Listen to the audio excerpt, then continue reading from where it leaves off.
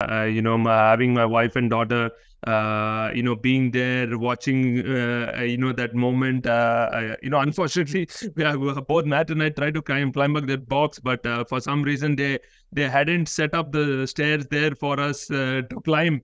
But for our daughter, just to witness that, and she kept asking me after you won, why did you fall on the ground?